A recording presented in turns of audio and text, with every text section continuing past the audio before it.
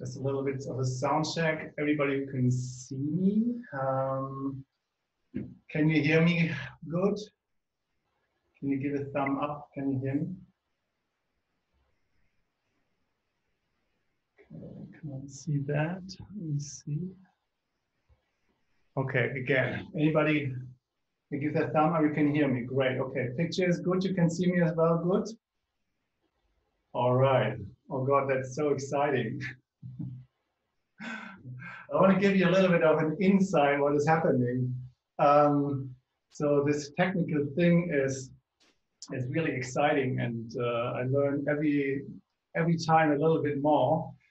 And as in this Corona times, we are a little bit banned from the workshop side. We just like trying to figure it out new, and so am I. So every time I do a webinar, I do a new setup and I try something new, and I hope I can engage in the way how I used to do that in workshops. So I just want to show you what I'm doing. So I have a big beamer now here in my workshop room in Stockholm. On the other side, I have a big screen, and now I can see you all as if you're here. Can you see that? So I try to engage with you as much as I can. Turn that around and see how it all goes. Okay, and who of you is familiar with webinars? Who of you have been on a webinar before? You'll raise your hand. A few of you. And for whom, as far as I can see, is that the first time, never been on a webinar? Okay, so you're kind of familiar. Who of you have done a webinar? Who of you were giving a webinar? 1, 2, 3, 4, maybe a handful or maybe a few more. So it is super exciting. I'm nervous and I'm feeling excited and I feel good. I feel good to go. It's about 6 o'clock. We wait a little bit more. I imagine a few more people to come. We are about 49 people at the moment. And first of all, please unmute yourself so that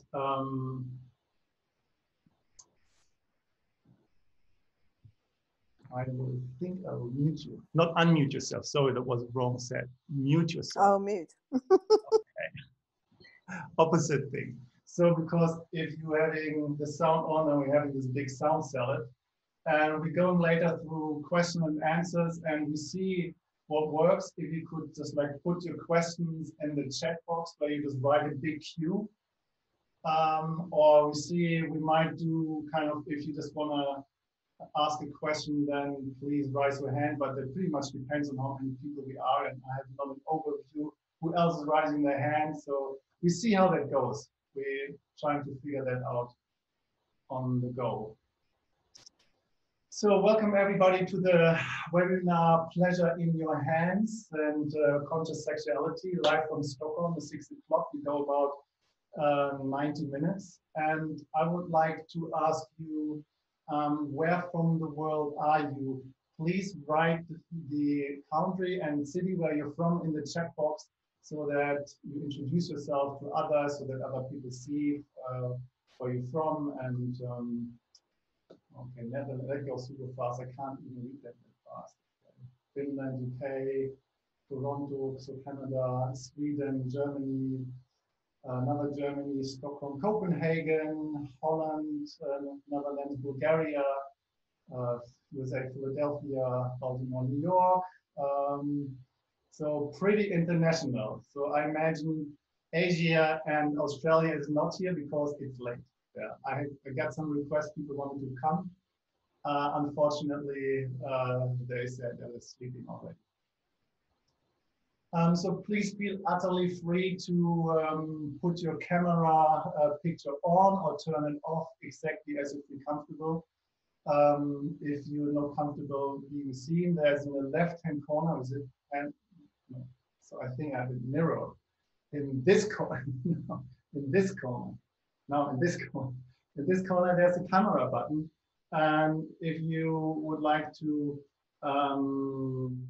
blind your camera, you put that button on and then your camera is blinded. If you need to go to the bathroom or pick your nose or drink something in between, so whatever you need to do, please feel absolutely entitled to practice absolute self-care. So we go about 90 minutes. I show you a little bit here. I will draw something because I love drawing. And later on, I will as well go on keynote slides, so that this is just like pretty much that you have the entire thing on the screen, and then you see a little video of me in the right corner. That's part of it. We do some questions and answers in between. And then, of course, a webinar, I wouldn't say has the agenda or has a goal, but I have the intention. I offer in about 2.5 weeks, I offer online training for 10 weeks.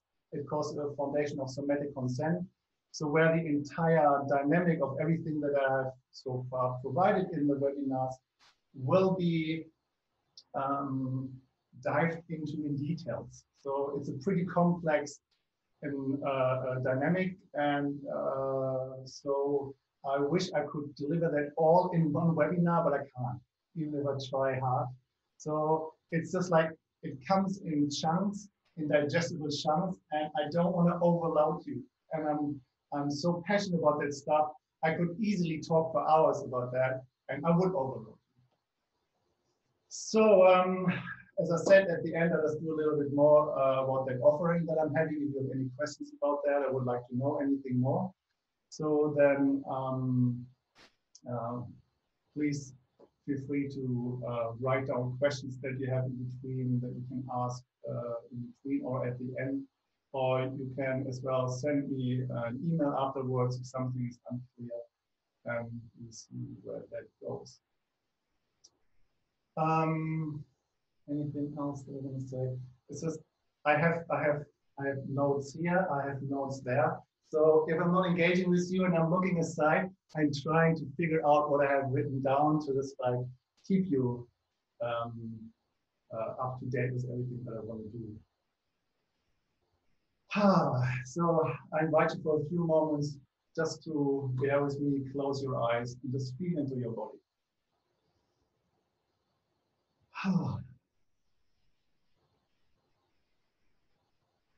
Take a deep breath in, and then breathe out all the way till the end of the exhales,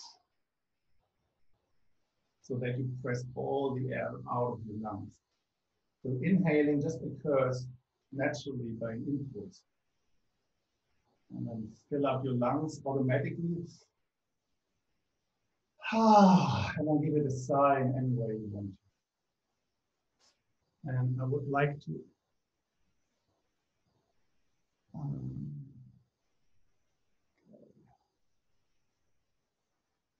another deep breath, inhale.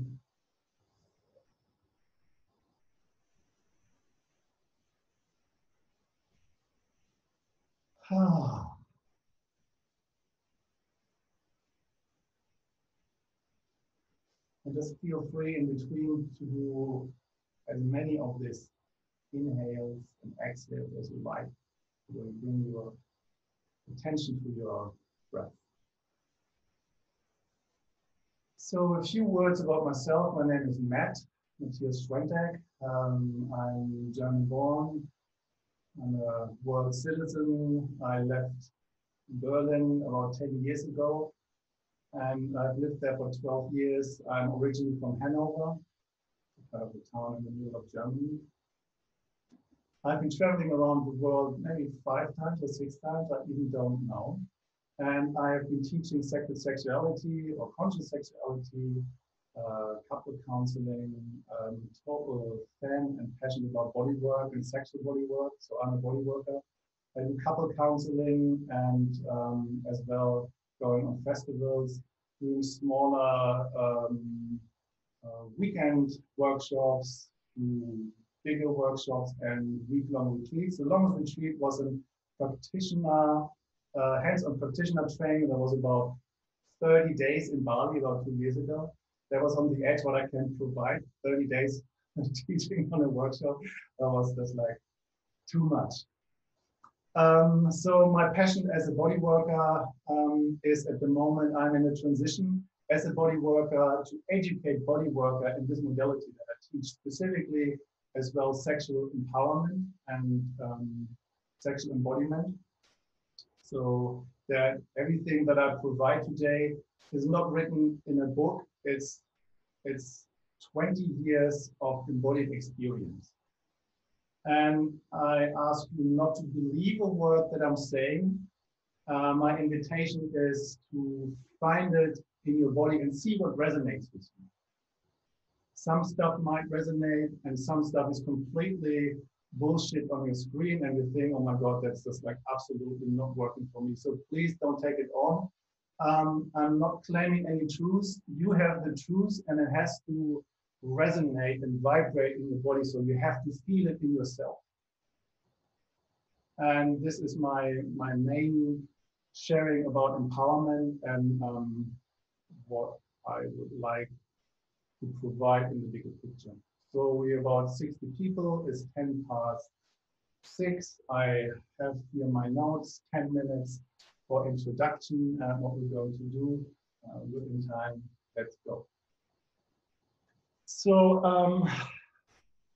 I would like to start with sexuality as we all know it.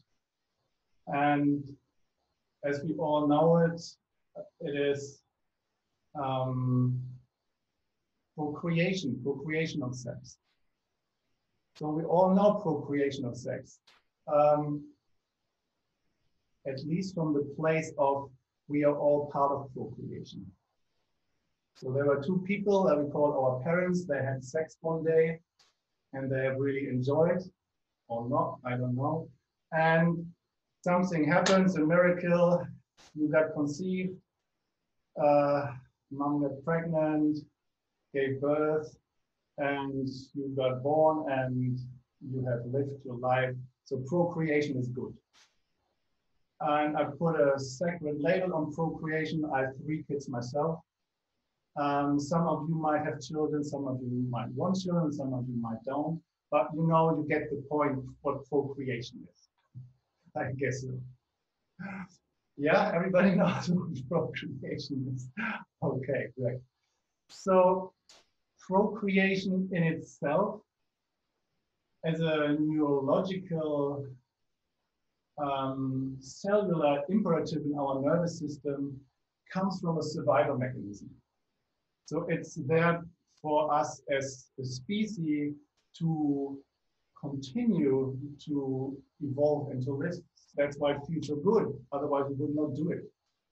And in our limbic system, in our emotional body, procreation is a deep imprint in us. It's a neurological, sympathetic expression. It's on the core deeply related to our feelings, and it's good in our roots and in our core, specifically when you want to procreate. But I imagine you don't want to procreate every time when you are sexual or when you're having sex. I don't. Otherwise, I would have a few thousand children, and imagine you do too, and we would be in another place on this earth as we are at the moment, where we are already so many. So we are so many because it feels so good, and we don't need to procreate to survive anymore. So it's not necessary. But most people live their life, and I was one of them the first 30 years in my life, that sexual energy, I have lived that as if I was procreating every time. So when sexual energy was coming in my body and I felt it, I went down the road from sexual arousal to orgasm. So, and I imagine to a degree, you know what I mean, that, you know, it feels good. Orgasm is great. Climax is awesome. And it feels so good because that's how we procreate and how we follow that road. Yeah, he's back.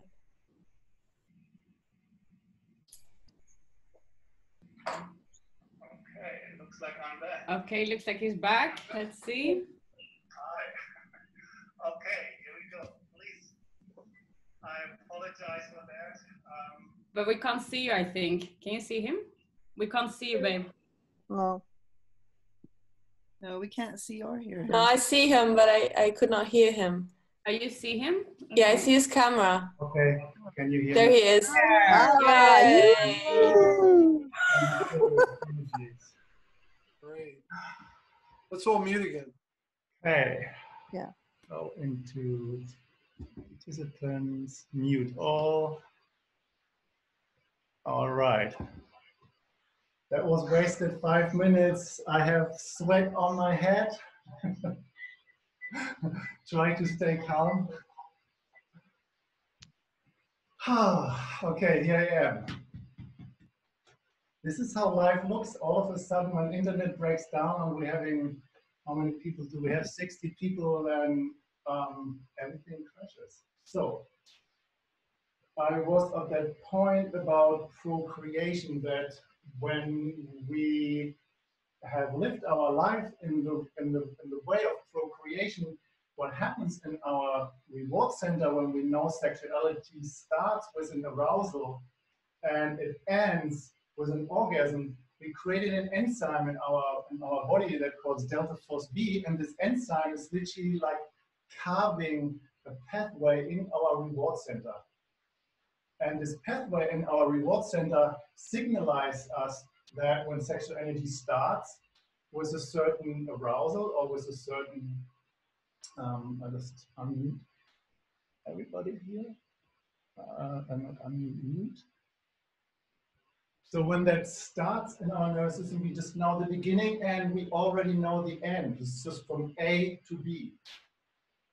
And when that is in our nervous system, that sexual energy becomes like a normal way of, this is how it is, and this is how we train ourselves. So we create a goal or an agenda. So when sexual energy comes into the realm, that when we're getting turned on, we need or we have to have this orgasm. We need to have this climax. We need to have this gratification. We need to have this satisfaction, or we need to have it as a release. And some people, they can't even orgasm because they're already sensual, activated, and they have this pressure that they have to have an orgasm. And then they have to have a better orgasm, and a bigger orgasm, and a greater orgasm, and more orgasm. And you know, everything in Tantra is just like having deeper, harder, stronger orgasms. And what this is doing, it just like carves a deeper kind of pathway in our nervous system. So I would like to draw you one picture about this, what I meant when it comes to this goal and when it comes to this feeling of from A to B to C, specifically when we're touching somebody else in a sexual manner, that we want to have a response or reaction out of them, or when somebody has the same agenda or goal when they're touching you, that you feel that in your body, in your nervous system, when somebody is touching you, they want you to get you from A to B. And I know each one of you just have a few moments, just like tap into your own memory bank. Does it resonate? Does it kind of lift your hand? Okay. And is it satisfying? Hands up. Or is it not satisfying? Hands up. Yeah. So I see mainly hands up is not satisfying. Satisfying for me, and I imagine you have your own experience, is when I can relax in my sexual expression, and when I feel comfortable, and when I don't have to pretend.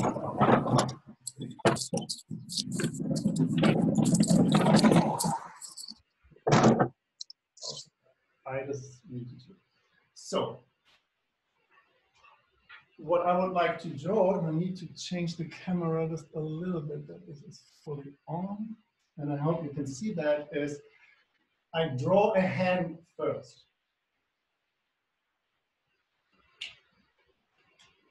this one here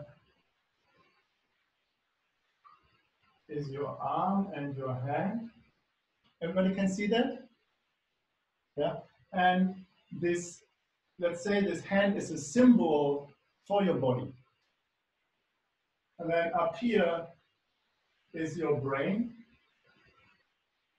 And what I would like to start and to go into is when we finding pleasure in our hand, that we finding a sensual inflow, a sensory inflow. And we go there in a little bit in an exercise, but first I would like to show you. So what we do is we have here all this nerve ending in our skin, in our body, in our hand, where this is getting delivered into your pleasure center, and in your pleasure center, it fires up your reward center and tells, oh, it feels good. You know what I mean, right? So when you touch somebody, your beloved one or your partner or whoever, you just touch somebody,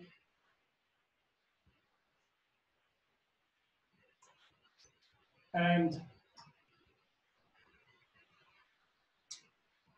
you feel yourself. This, when you feel yourself, the inflow, the sensory inflow, this is what we call direct pleasure. You feel yourself. So when you touch somebody else and you have an agenda, or somebody else is touching you and they have an agenda, and all of a sudden you touch them and you want to get them in an orgasm, or somebody who's touching you, they want to get you into an orgasm, that is landing as well in their pleasure center. So they do something so that they get a response. Yeah, does that resonate? Oh, no, I have to go on this side, you can see me. Okay, great. So this is what we call the indirect route.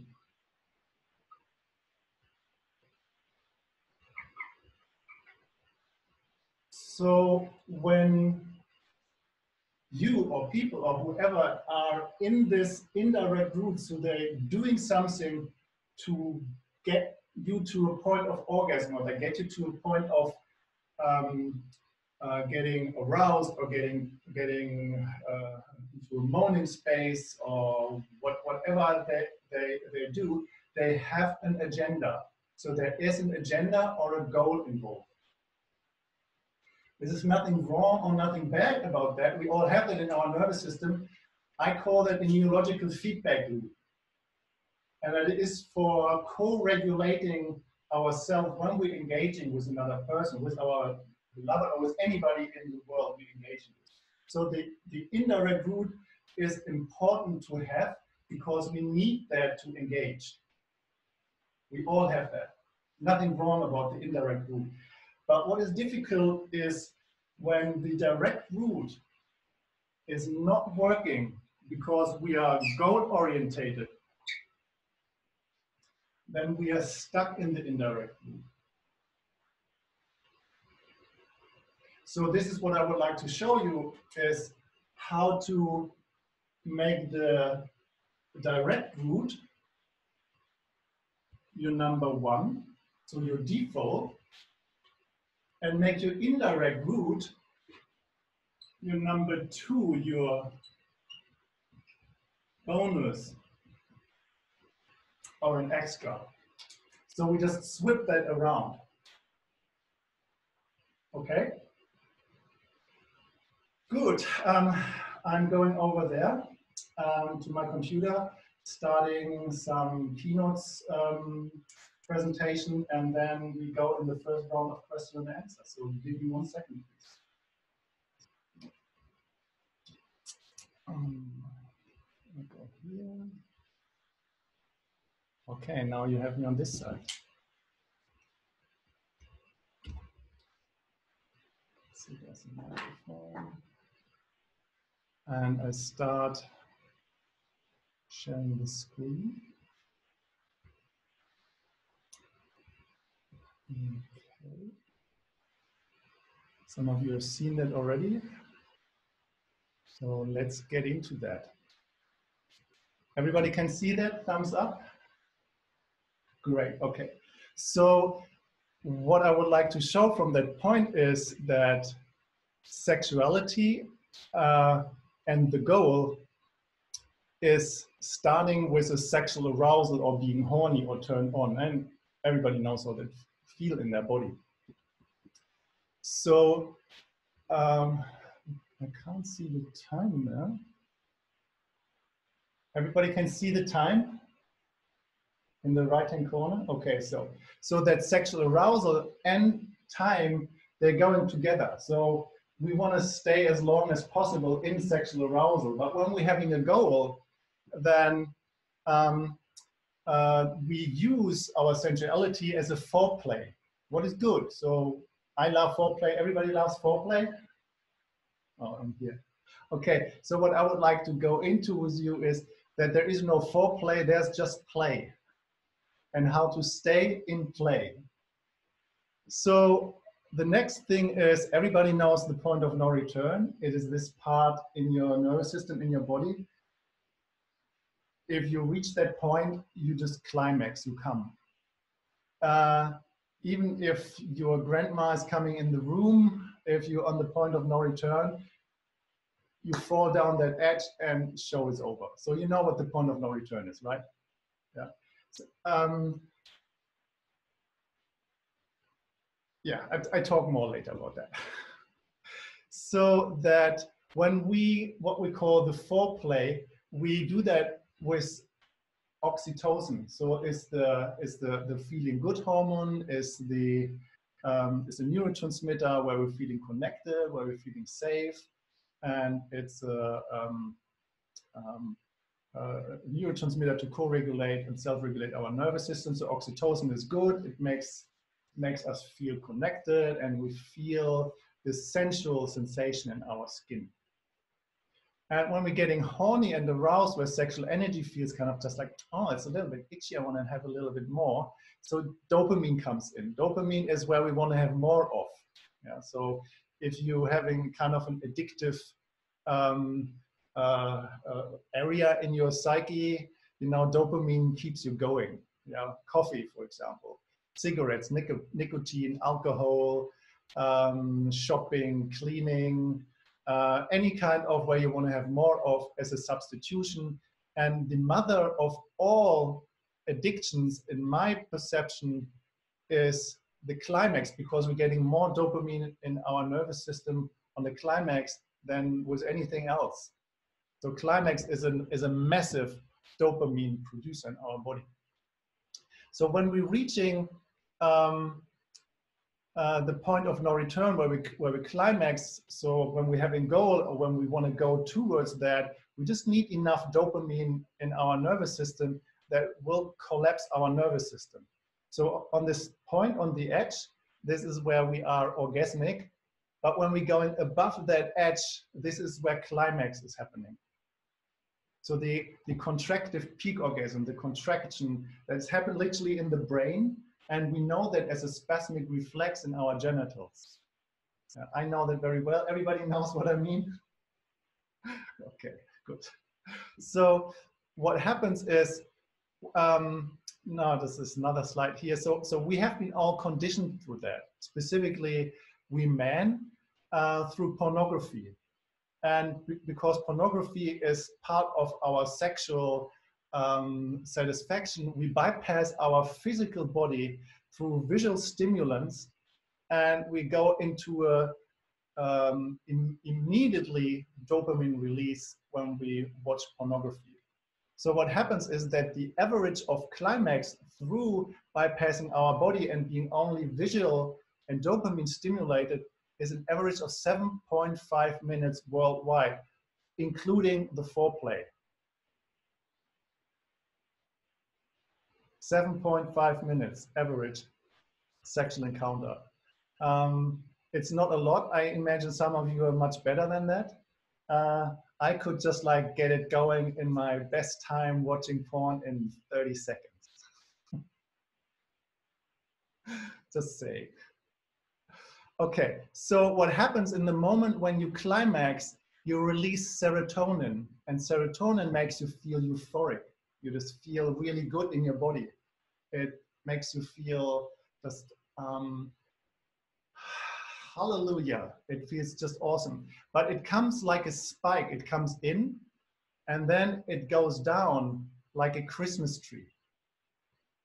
So when that happens, you release another neurotransmitter, and that is prolactin. Prolactin is getting produced specifically in women when they breastfeed to put the sexual energy on hold. So when we're having a climax, we release a little bit of prolactin every time. So this prolactin in our nervous system, in our body, tells our nervous system in our action when we're having sex, okay, job done, go back to sleep or go to work. And we're switching into the left brain hemisphere, into linear thinking and going active into action. So when that happens, prolactin sinks down in a really hangover mode. So after a climax, a little bit later, and it can take maybe a day or 2 days or sometimes a few hours, we're feeling kind of just like flat, disconnected. Because when prolactin is rising, not only serotonin is dropping, dopamine is dropping, and oxytocin is dropping.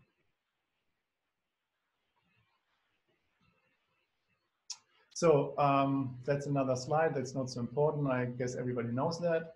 So let's go in here into the first round of questions. I stopped sharing here.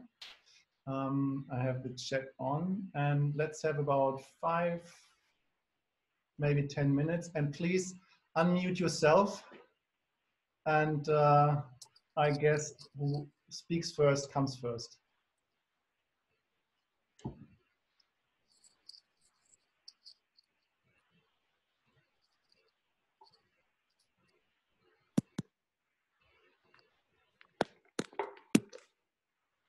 Anybody who wants to say something, ask something.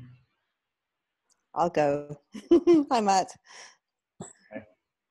Hi. Is it different for men and for women?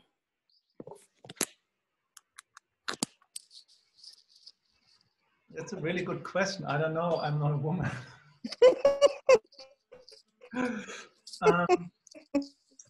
What I can say to that is that women, in my experience, they are less goal-driven and more a sense of connection.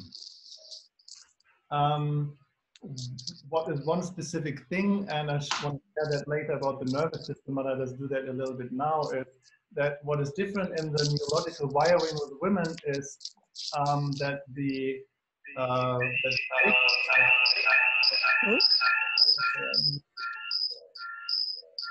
and then please unmute yourself if you want to say something. So that the vagus nerve connection is connected to the sexual organs, to the uterus, to the cervix in specific, what gives women a complete different wiring in their nervous system than men on a climax. So we are just poor guys, I'm sorry. Neurologically, we are not that evolved and advanced. We don't have the vagus nerve connected to our genitals. We are sympathetic driven, and we want to get that thing just done. Kind of generalized spoken. Okay, another question.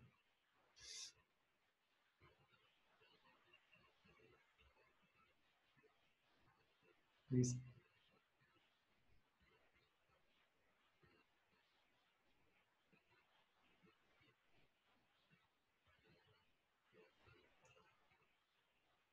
I can't really see who want to say something. There are question. Do you think there's any really terrible repercussions with men watching porn? Like sexually for them? I'm not totally against porn. I'm just saying that I always wonder if it causes any sexual dysfunction in men. Yes, it might. Yes, it does. It does. Yeah. Like what would you, like how would you describe that? Yes. There's a really great page out there. It's the husband from Mania Robinson. His name is Gary Wilson. And you can look that up. It calls The Brain on Porn. And I'll just give you just like a short overview about what I know about that is specifically through the visual stimulants from the neck upwards, we completely bypass the oxytocin release in our body. So all what men do is when they watch porn, and or I include myself in there, is I completely bypass the entire oxytocin related connection layer of being intimate with a partner. And on a long-term run, specifically under this, what I said before, the delta force B release, under a climax, we're creating a pathway specifically through visual stimulated pornography watching, that we only getting stimulated and sexually aroused when we have the visual input. Yeah. Yeah. Because my partner Mark, when we first got together, he was watching it, and we had some. Not he's 20 years older than me, so, and I'm 40. But he it caused some problems sexually in the beginning. Now we've gotten over it, and we've worked through it. But I feel like maybe sometimes it has an effect on men. I don't know. Maybe not. Yeah. Yes. I'm not against it. I'm just saying, that since he stopped watching it, things have been a lot better. I'm not against porn either. The thing is, it's just getting really boring soon. When you know one porn, you know every porn. Yeah, I know. Porn ends in the same way. Yeah. And the intimate, emotional, and feeling related connection to an intimate partner is completely gone. Mm-hmm. Okay. Yeah. Wait, what? Okay, one other question before I move on with the next slide. I have a question. Please. Can you hear me? I hear you well, yes. Hi, Matt. I was wondering if you can speak more about arousal. And I understand that can be different for different people, but maybe more about those factors that can lead somebody to experience really intense arousal, and sometimes how that can be more challenging.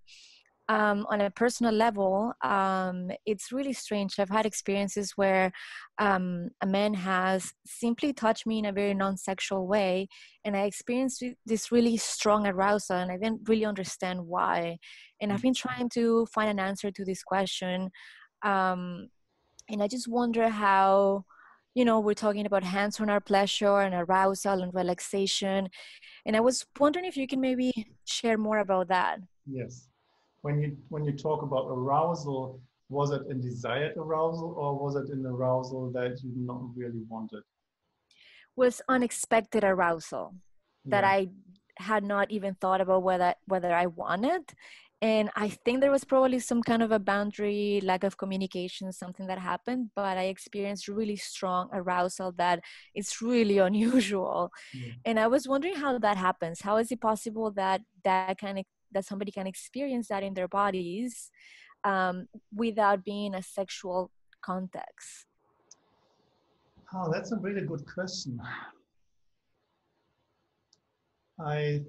I think, and I might answer that later with the other slides, but what I think what is happening is that when you have a kind of an connective engagement with that person, and that there is a desire within you, or not a desire, I don't know, but you're feeling safe with that person, that if there is a kind of a resonance with you, a resonance that kind of on an emotional and on a physical level is resonating between two of you, your mind can think one thing, but your body is responding in a complete different thing, in a complete different direction. And sometimes the mind creates its own meaning and story around arousal, and the body has its own function around that. And in the best way, they are in alignment. And sometimes the mind want to get into that and the body is not following. And sometimes the body is doing its own thing and the mind kind of is confused because we're not getting a context about what's going on. That's so interesting. That makes a lot of sense. And when you talk about, when we talk about how what we want to do is kind of like take away this goal-oriented mindset from our connections. I don't know if you're going to get into this later, but I'm wondering more about like what are some tools or strategies for men that can be really challenging to do, and like, you know, I know that there's like a whole, you know, side to like our minds and what excites us and all of that, and it's endless, I'm sure. But yeah, I guess maybe if we can talk more about that at some point, that would be great. Yes. So I put on some more keynote slides, and then we see if some of the questions getting answered. Yeah. Okay. Okay. Matt, thank you for these questions. They were really great. And please write your question down, because I have just only 5 centimeters in the chat box. I can't really see it. But we just go in about 10-15 minutes in the next question section. So I start sharing my screen again.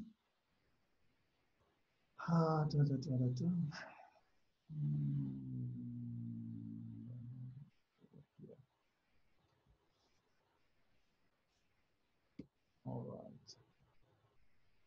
Questions. So what I would like to guide you next into is pleasure for relaxed arousal.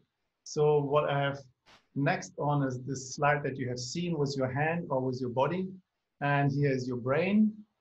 Yeah. And this is the sensory inflow. You have more nerve ending in your hands than anywhere else except your mouth and your genitals.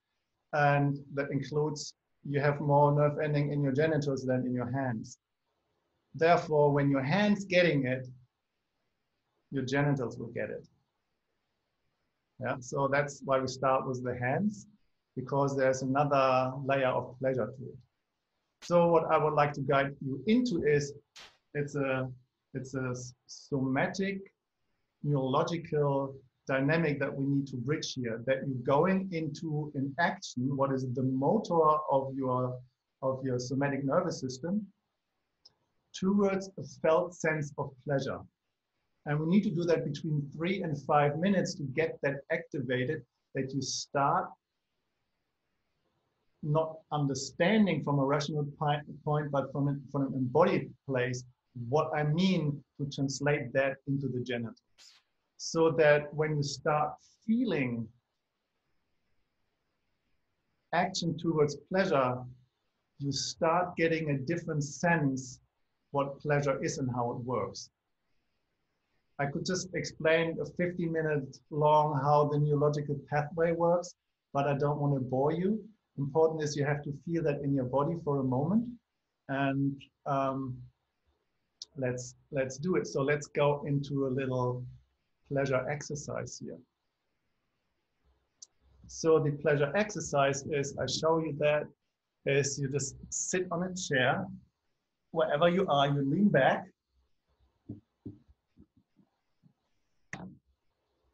And take something in your hands, whatever it is. I have a little stone here. Can be a pan, can be a water bottle or a tripod, whatever you want to take in your hands, it doesn't matter. Important is that you feel it with your hands. And we do that for about 5 minutes. And this is the entire key dynamic of everything that we just want to go in the next slide into, and I guide you in. So lean back as if you're having a margarita in your hand on the beach. Make connection with that, what you have there in your hands.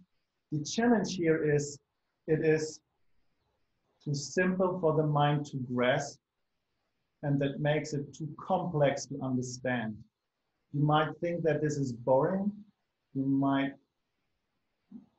judge that, or you might think this is not working for you. Just allow yourself to feel it with your hands, so that you make connection, and you might feel some informations with your fingertips, with your hands. So what is it made of? Normally we give it a label and the purpose, what it's for. And I invite you to go beyond that.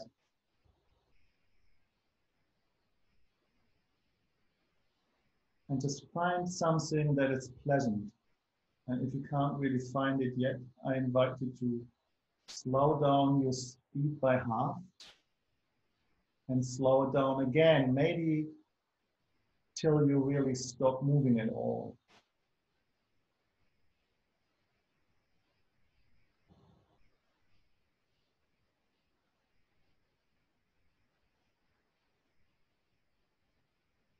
And then see if you can find something that feels really good already. Maybe here between your fingers or here on your palms. You might want to use the object with one hand and stroke it over the other hand. Or you want to hold it in your hand and move the other hand over. So the slower you go, the more you will feel.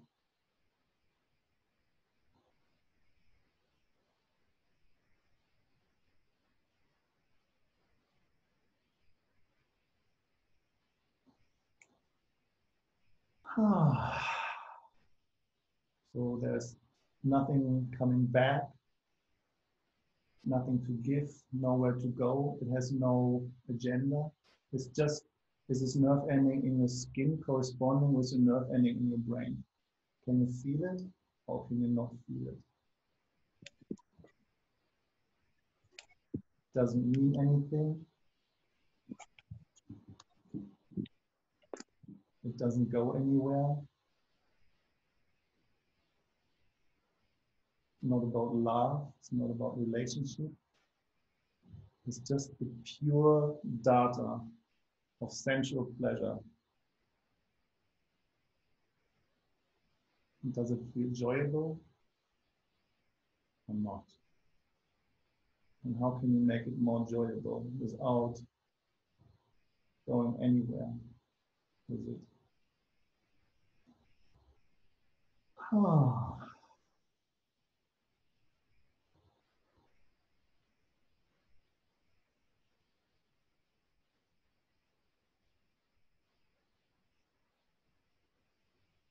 Important here is that you doing an action by choice,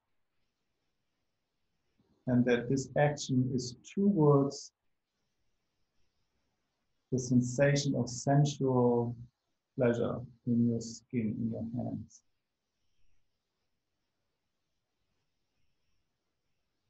You don't need permission for feeling that.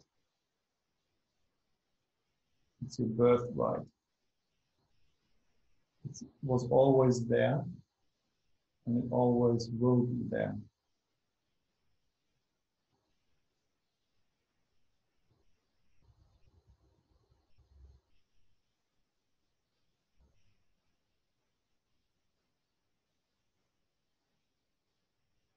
Some it might feel a little bit strange. Some of you might have some feelings coming up. Some of you might have some resistance. That's all okay. Nothing that needs to be fixed or repaired. It's just the experience.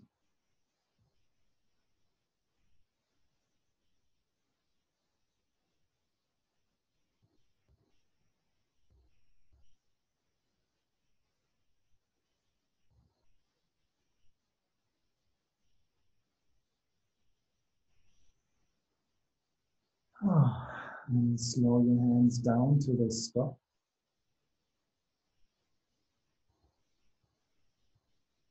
Let that reverberate in your nervous system, in your body. And just notice what you notice in your body right now after about 5 minutes feeling with your hands.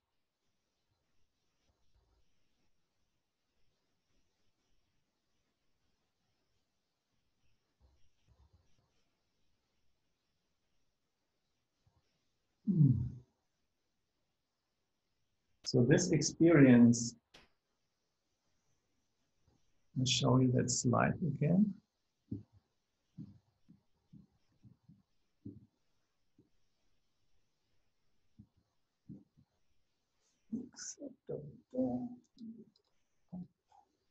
This is the direct route that I've shown you before, that is not existing for most people. What I invite you to make your default, your number one inflow of feeling sensual inflow with your skin. So it starts with the hands, and when the hands getting it, the rest of your body will get it.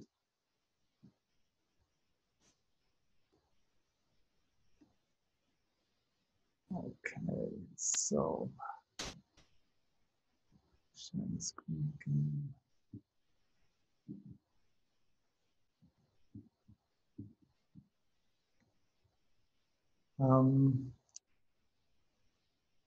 Yeah, let's do that. Let's go back into questions for a few moments. If there are some questions that you have regarding to that, because that's really an important piece. Where's a question?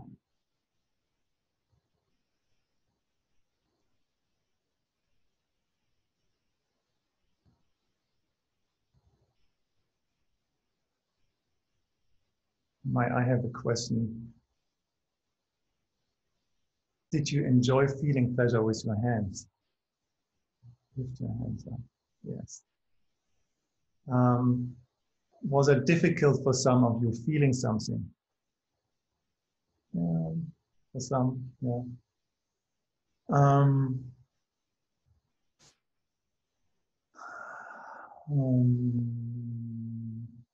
Does it make sense that the sensual inflow of your skin has nothing to do with your partner? Yeah, good. This is what I call in my system the base. I call that the base of self-care and self-love. So that has to be in place first before anything else will happening. So when we're talking about relaxed arousal, this is the pathway that needs to be activated and functional. And as I said, that it's your birthright. That means when you were born, it was there. So some of you have children, right? Yeah, I have children. And for who of you who has children, you know that children taking everything on their hands and they're feeling it. They're making connection with the world. They're putting it in their mouth and they're touching everything and they're just feeling everything they can get in their hands. Yeah. Have you seen that? It's natural. So who of you was a child? Of course, that's just a joke. So long story short, this is the foundation. That's the base of inflow. And it's like learn to play a music instrument. You cannot buy an instrument, you buy the notes and you then have it in. You have to practice that. And that takes some time. So I have a challenge that calls a 64-day Wakening Up the Hands challenge, where I invite people on a daily basis, 5 minutes a day, take something in your hand and feel it up, get your nervous system back on track. Feel stuff with your hands. Get your hands back online. So when you touch somebody that you not necessarily need their response, so that you can touch and feel yourself. All what you need is permission from your partner. May I feel you? And when that permission is given, your nervous system and their nervous system will respond differently. And when you can feel each other simultaneously, when you have that in place, you will have a different experience from a place of relaxed arousal. And that's where I want to guide you into next. Is there another question? There are probably a million questions, but we're running out of time. Let's move on.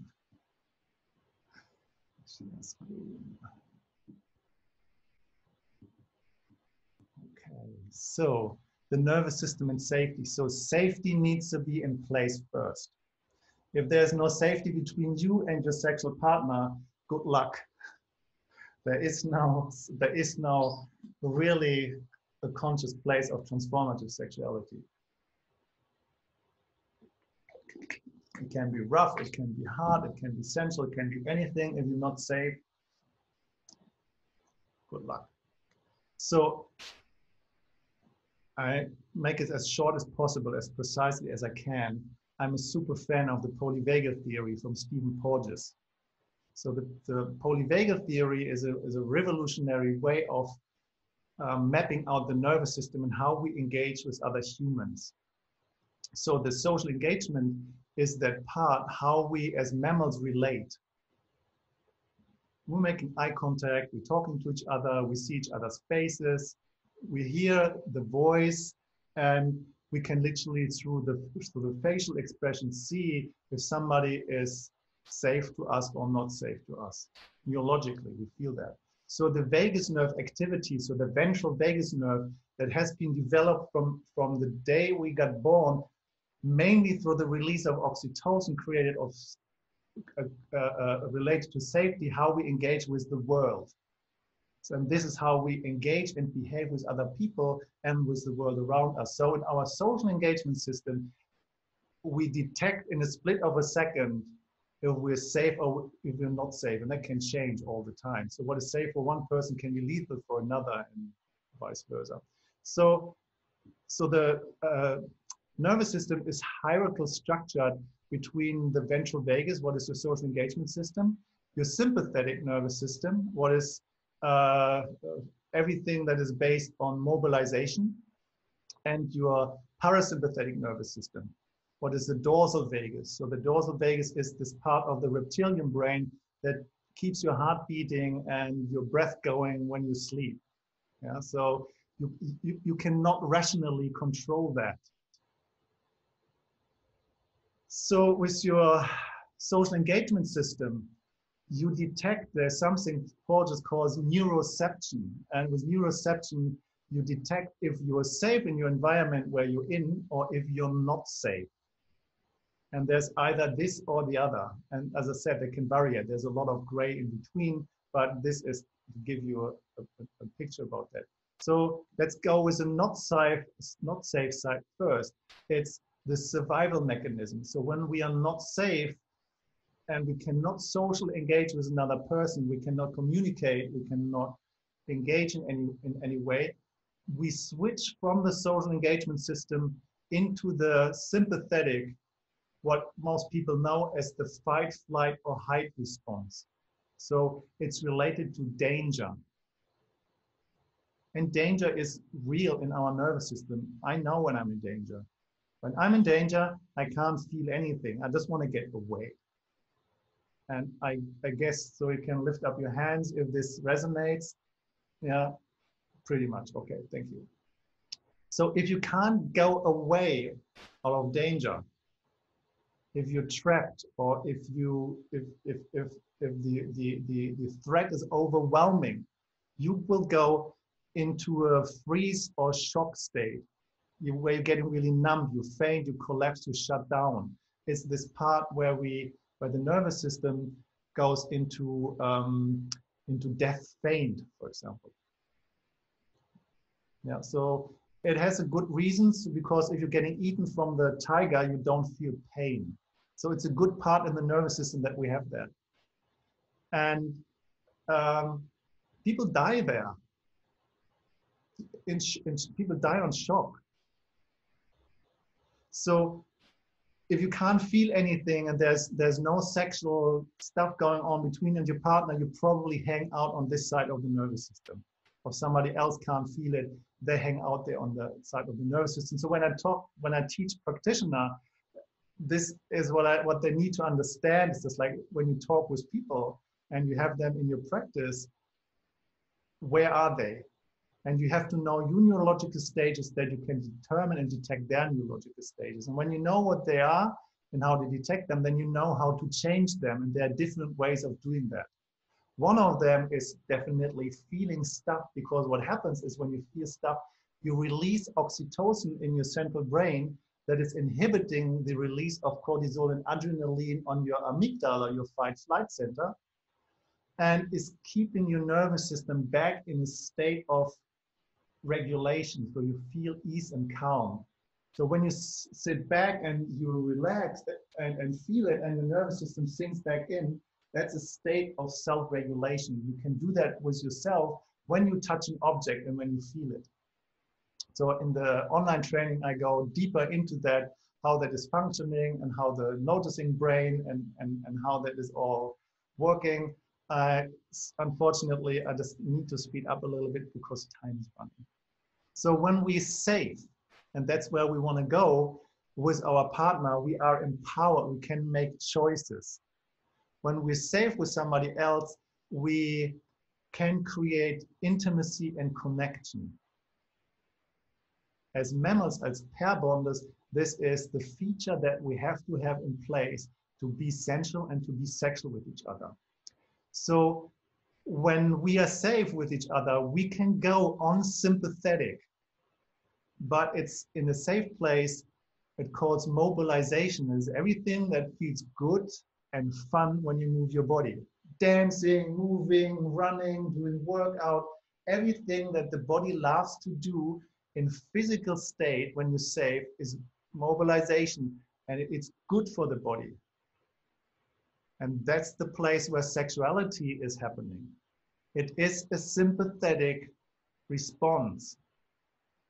It has to happen in a safe environment with a ton of oxytocin to go to this place where we want to go. And that's the bliss state that calls in the dorsal vagus, the parasympathetic, the immobilization, sleep, rest, rejuvenation, deep cuddle spaces. When you fall with your partner into this place of oneness, when you had a really beautiful lovemaking, this is where transformation is happening.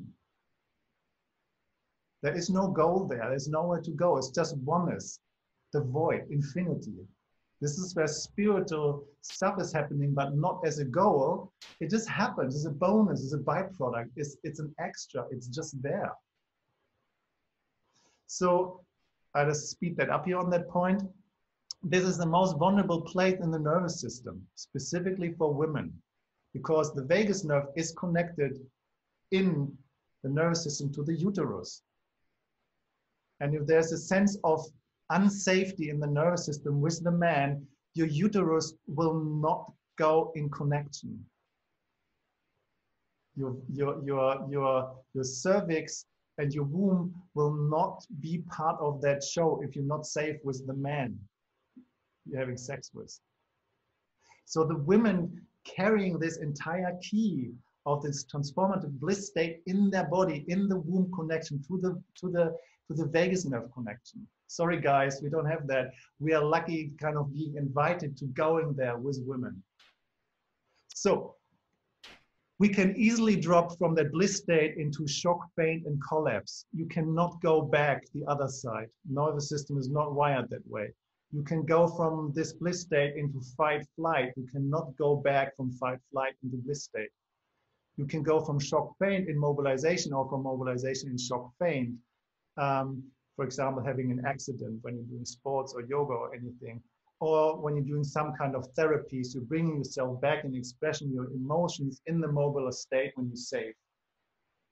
And between the fight, flight, and mobilization, there's another kind of link. Then there's a hybrid state, and that's between mobilization and social engagement system, and that's that part of the nervous system where you negotiate what's going to happen and where you create an agreement about your limits, your boundaries, and your desires. And that's important to have in place. And this is where the somatic consent engagement system, creating an agreement field with your partner, comes into place. All right, I dropped that part because I want to guide you into the next step. That's not important as well here. Let's go straight in.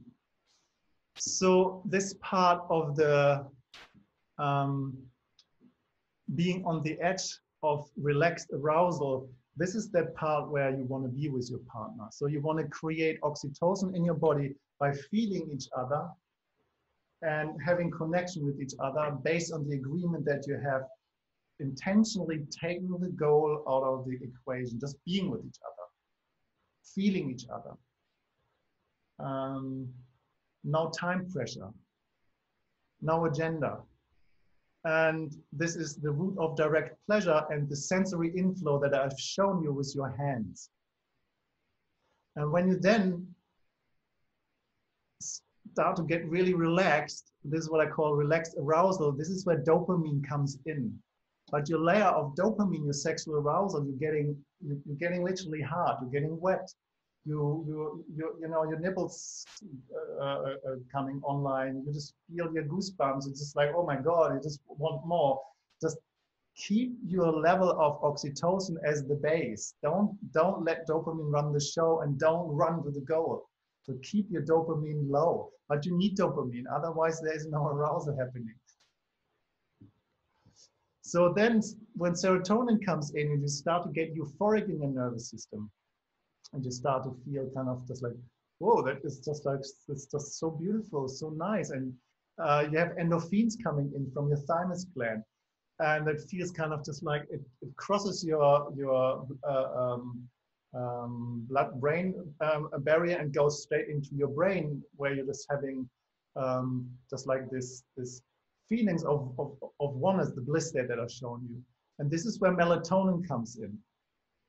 So where melatonin in a cocktail with the endorphins and oxytocin, dopamine, and serotonin, you know, all the neurotransmitter creating this cocktail. So this is where you can play with each other. So play as a neurological state that is not based on procreation, that's not based on the goal, that is based on just like being fun, having fun with each other. So there's a part that I call the 3-minute game, what I teach in that online course, where you can engage with your partner from the level of expressing your desires and your limits. So this is what part of the somatic consent engagement system is. So it doesn't matter how you play and what you do. It doesn't matter what rocks your boat. It can be BDSM. It can be just like raw, pure pleasure. You can use it for rejuvenation. It can be kink, just for fun. You can call it tantra. It doesn't really matter what it is. When you play between 15 and 30 minutes in this realm, what happens is you release automatically dimethyltryptamine in your cerebrospinal fluid from your pineal gland. If you've taken ayahuasca or any other psychedelics, this is what happens. You have that in a natural organic dose in your body. So that sexual connection and sex can become a spiritual experience when you hang out in that place, where consciousness rises in another level of engagement into this bliss state, into this unified field of consciousness. And this is where transformation is happening. And this is what I call the bliss state. All right. So conscious sexuality needs a solid house. And this is when you just imagine a pyramid that has a basement where the shadows are, so survival strategies and behavior of need to belong, then you need to have a solid base. So the solid base is your self-care, is self-love, is the sensual inflow, that piece that I've shown to you with the hands, feeling your sensual arousal, being connected to your body. When you know how that feels, you can ask your partner for permission. Hey, can I touch you? Can I feel you? And when your partner touches you, that you can give permission. Yeah, you can touch me. Or you say, not now, I'm not feeling that today. So that you can express your limits. So you need to have this level of giving and having permission with each other. If you want your partner to do something for you, you have to ask, hey, can you touch me? Or if your partner wants you to do something for them in a certain way, they have to ask. And that takes the entire pleasing each other and trying to be nice and getting a response out of the other person completely out of the equation. And then the top of this entire thing, if you have that embodied, this is where love and care and intimacy and relationship based on the agreement that you're having with your partner is falling into place. And this is where lovemaking and conscious sexuality simultaneously is happening. It is what both people want, where both people are in action, and it is for both simultaneously. Okay, so this is a little picture of the somatic consent engagement system that I teach as a map of how to engage with other people. And let's have 5 minutes of questions.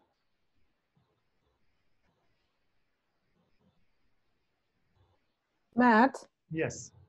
Thank you for this this introduction here. This was incredible. I've seen that before, but you said something about when you're in the mobilization phase, Yes. and when there's danger, your uterus is not on board. I didn't really understand. That was pretty fast for me.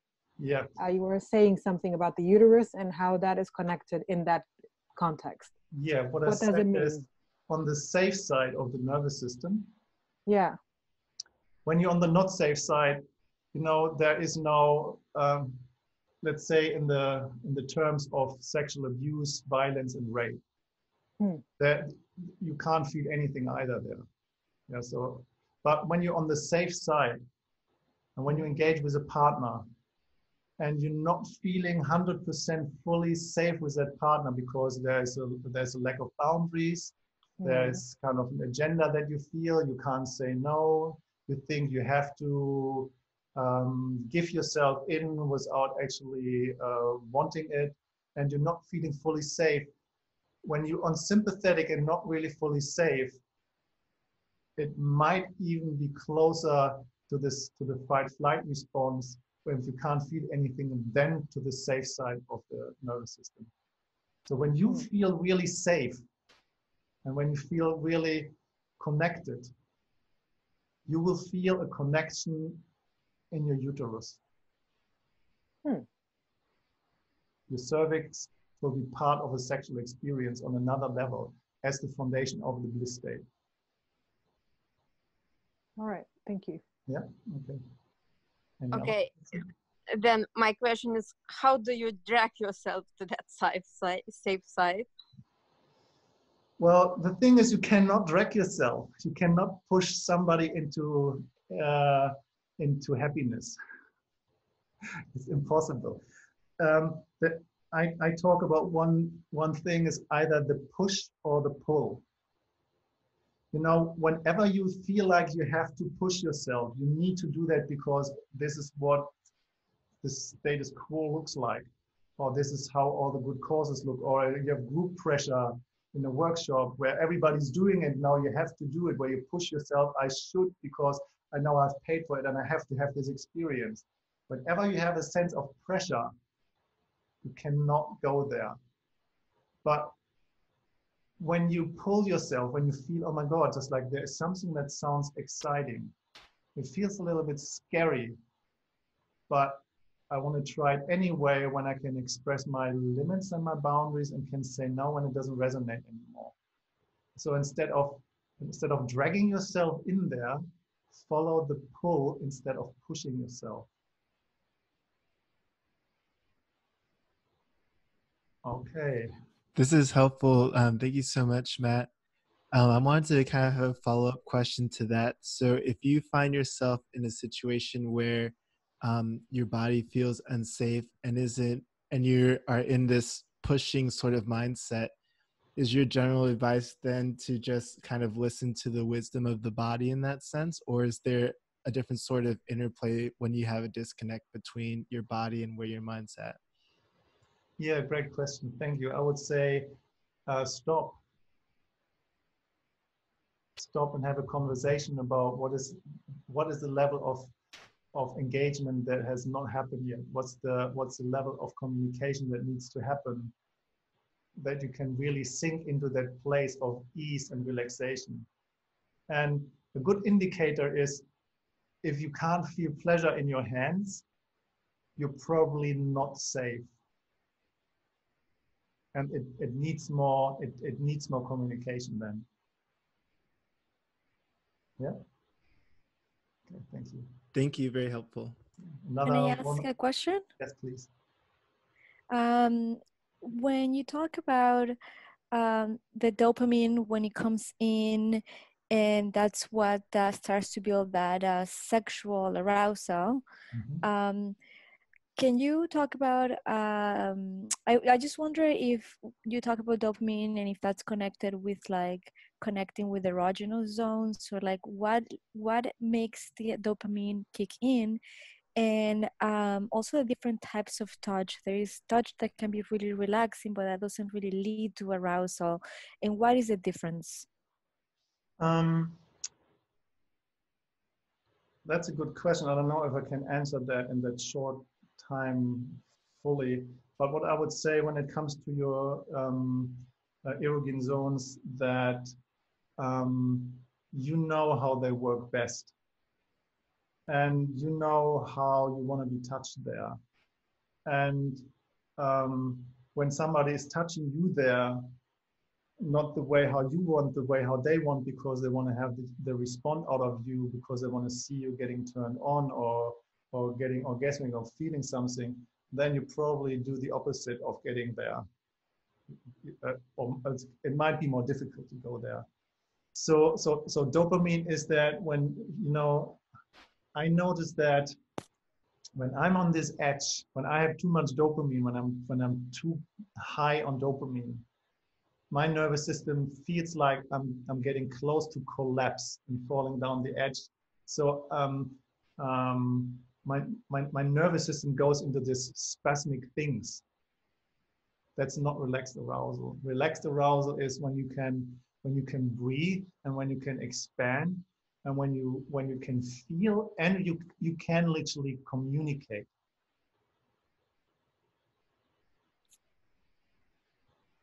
Yeah, that makes sense. I had this experience that it was like I felt like I was dizzy from arousal, and I wonder if you would say that that's probably connected to dopamine, because it was like so overpowering that you felt like you needed to like do something. So that's what you would call probably dopamine kicking in, right?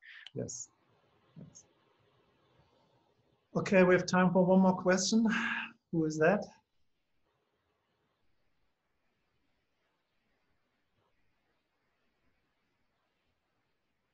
Can I ask something? Yes, please. You're the last one. So I would just want to react on the question about when you're during lovemaking have the feeling that you are overwhelmed by a traumatic experience you had before. When you suddenly get this feeling and actually you feel that you want to stop, but you always have this partner with you. How important is it that you are both know about this, what you're teaching? Because if one of the two of you are going into this state of freeze and the other one doesn't know what is happening, how important is this? I mean, this is this is something everybody should know, isn't it? Great question. I think as self-sovereign beings, we need all the capacity of being capable of going to a degree there on our own without being dependent on another person. And unfortunately, you can't go there on your own.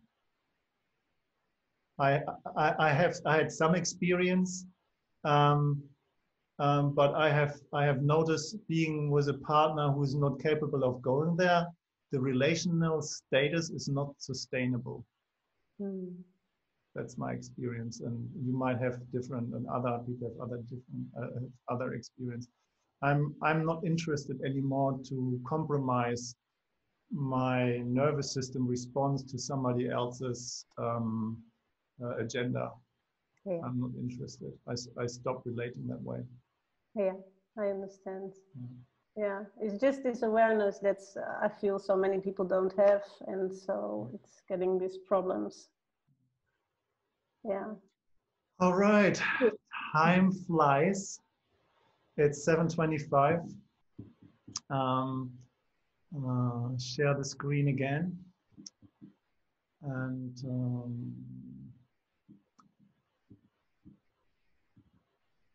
going to show you what I would like to offer to you, and put that into the chat box.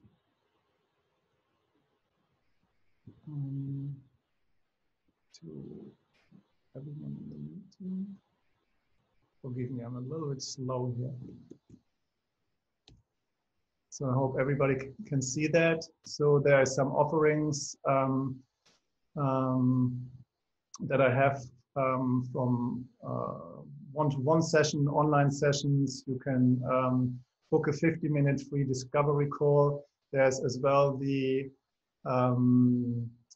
link to the ticket from the online course that I'm offering. Oh, sorry. So here from the online course that I'm offering, and there's a bonus in there. So I offer the Somatic Consent Student Handbook, Pleasure in Your Hand and 3-minute Game online course is part of the offering, and by signing up today, it's 197 euro. Just have a look and see if that resonates with you. Would love to have you all there, and would like to go back here. So where what you will learn in this online course is somatic awareness and sensitivity, somatic embodiment of the engagement system. So I showed that to you in one of the slides. So to know when to put yourself first and when to put yourself second, so that you're really getting clear and solid about your boundaries and your limits, and really ask for what you want, so that your erotic potential can expand in this dynamic where you want it to be and where you want to go with your partner, so that you can be empowered to have this conversation with your partner to go there where you want to go. And that's not a coincidence. This is not a good luck. It's a specific system, it's a specific structure that you can learn in your nervous system, where the sensory inflow is the felt sense, the foundation of this bliss state. I said that here. So we start on the 13th of June.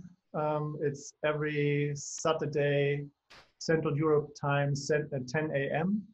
It goes to the 15th of August. Each and one of you who is joining is getting one 30-minute individual free session included. So you will get all the videos and maps that we're doing so that you can do self-studies.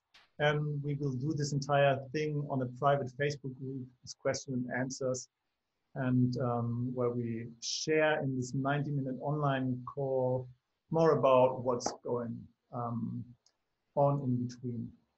So it's 7:30, 90 minutes is nearly up, or it is up.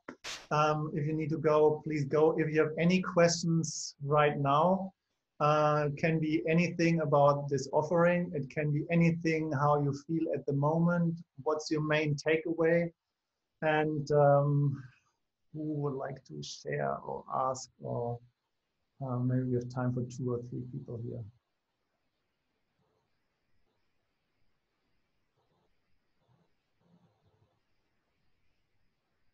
Thank you Yeah, so much, Matt. Oh, sorry. Yeah. No, that's okay. I just wanted to thank you. And I learned so much, and you answered so many questions, and I can't wait to learn more from you. Thank you so, so much. You're welcome. Thank you, Matt. Thank you. Thank you too. Say that again. Oh, I just said thank you, Matt. Oh yes, thank you. Yeah. Right. This will be good. Thank you. Thank you very much. Maybe one day you could consider doing this seminar that we're offering, but with another timing, just because I live in the US and it would be like 4 a.m. in the morning. But I'm really interested, so. I'm sorry about that. Yes, I will consider that. So let's finish with something else before we go. I invite you to take another object in your hand. Lean back.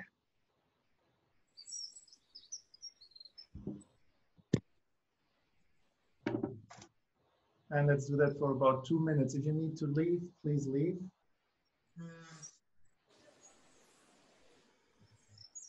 Tap straight in the sensation, the vibration, the feelings. Keep your eyes open or closed as you like. And while you're feeling that with your hands, the sense of pleasure, whatever you feel, I invite you to revisit the last 90 minutes and what you have learned. What has been resonating with you? What hasn't?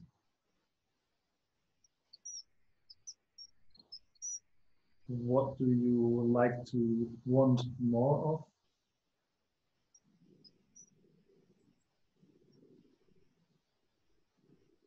Just stay in connection there with your hand where all this can loop in your mind at the same time.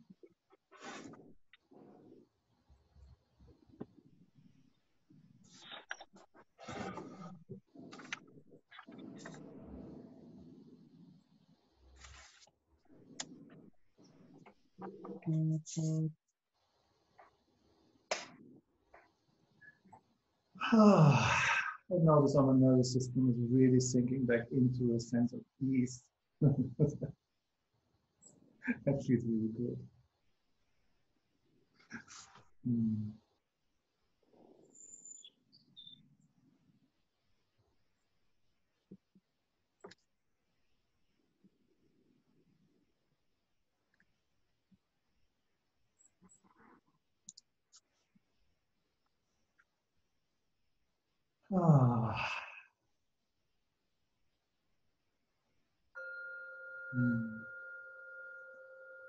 Slow down, so your hands stop. Let that reverberate a little moment. And I would like to acknowledge and appreciate each and one of you. Every one of you who made a donation. Every little bit counts. I really appreciate that. Thank you very much. And thank you for your time. Thank you for your questions. Thank you for your curiosity and interest.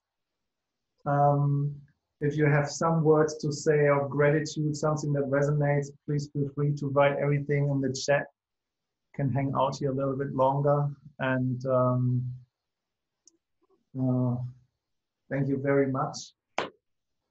I will send an email around over Ticket Tailor for everybody who has signed up with the same notes that I put in the chat where you can choose. There's a recording of that video. I sent that around too, and I would really love to welcome some of you on this online training, and have a beautiful day, and thank you very much for being here today with me.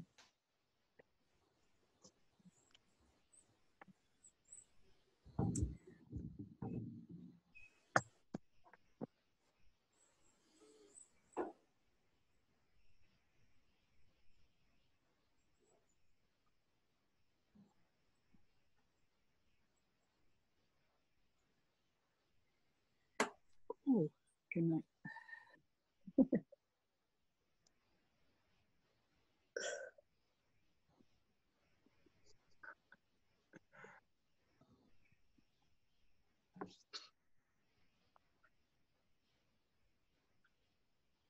Wow, let us see my beloved partner Sana up there in the right-hand corner. Thank you for joining me. Thank you for being here with me.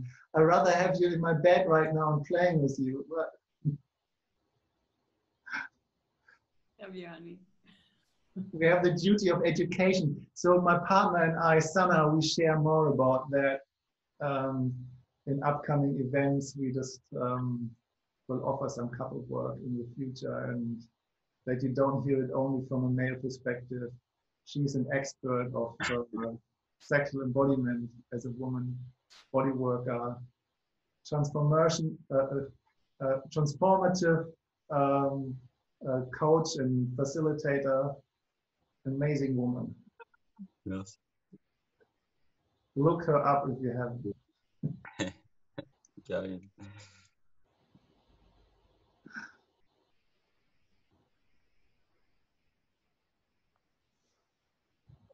And apologies again for the beginning technical chaos. That was just like a little shock in my system. Took me a while to just like reboot myself and catch my thoughts.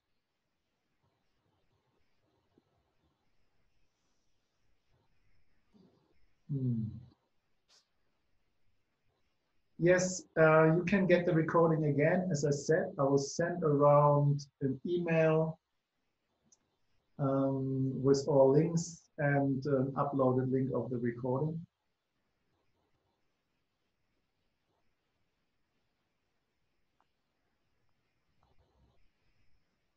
So donation, if somebody still want to donate, just go back to this Facebook, no, not to the Facebook, to the Ticketator link where you have signed up. I think it's still online and you can still make a donation on the same Ticketator link.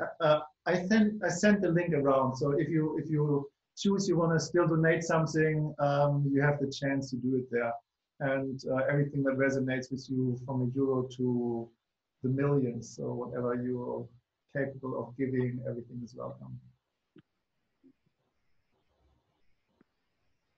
So there are still 20 people in here, and I see a few faces, and I imagine some of you.